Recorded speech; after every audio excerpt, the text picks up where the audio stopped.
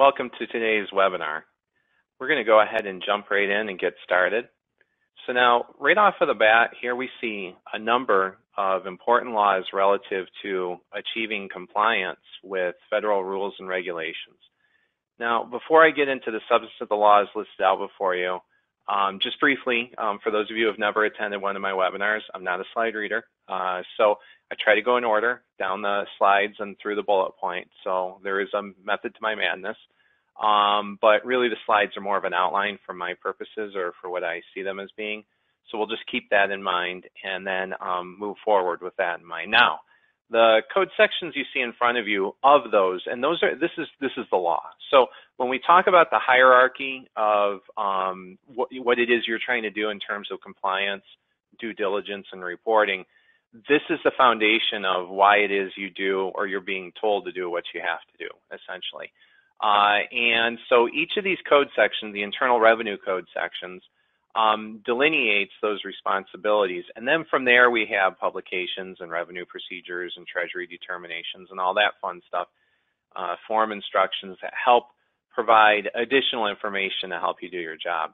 The bottom line is that, and this is really important, especially this time of year, because in a week or so, IRS proposed penalty notices are going to start going out. Now, some of you listening in may be dealing with those on a regular basis. Others, this might be the first year you get them. But the bottom line is, when you're dealing with the IRS on any level, an audit, proposed penalty notice, what have you, you need to cite to the law. And this is the law. And so, and then you show how the facts and circumstances of a situation apply vis-a-vis those laws.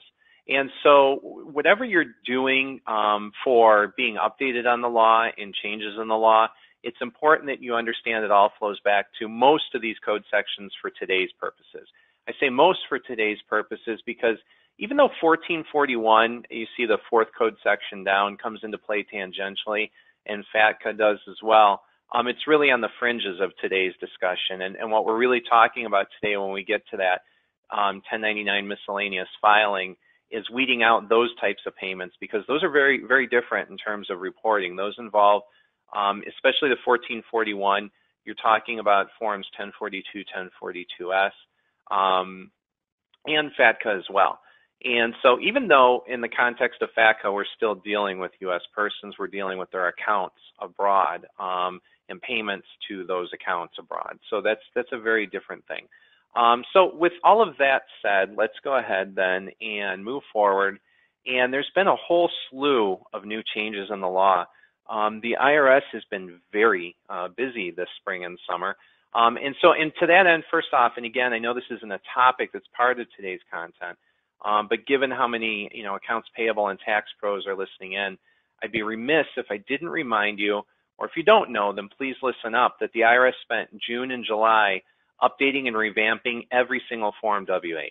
So we have brand new forms, W-8-BEN, W-8-BENE, IMY, ECI, and EXP.